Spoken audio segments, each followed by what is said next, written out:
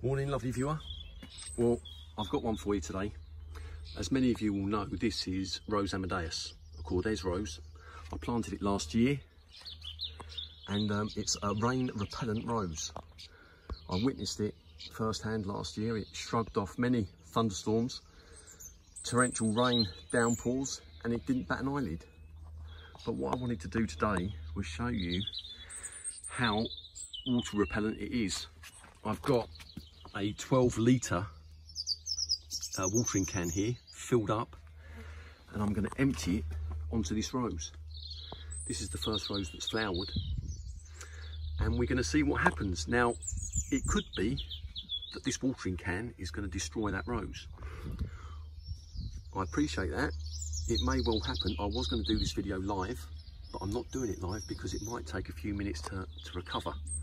So I'm going to start pouring this watering can onto this rose, and we'll see what happens.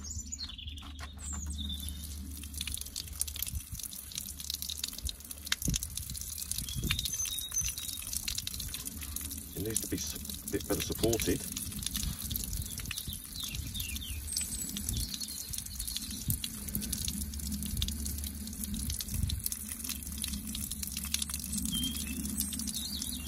And I'm getting a sore arm.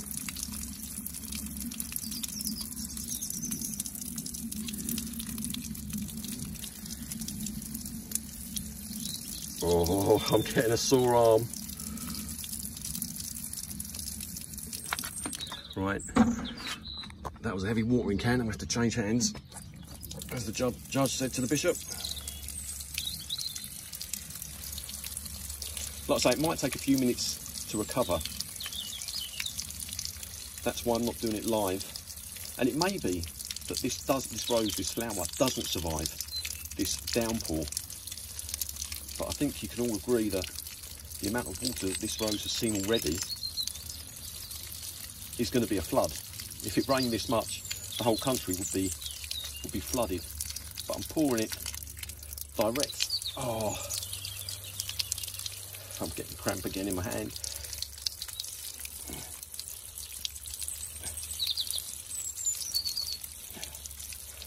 You know what? That is 3/4 of that watering can, and I'm going to shake this off.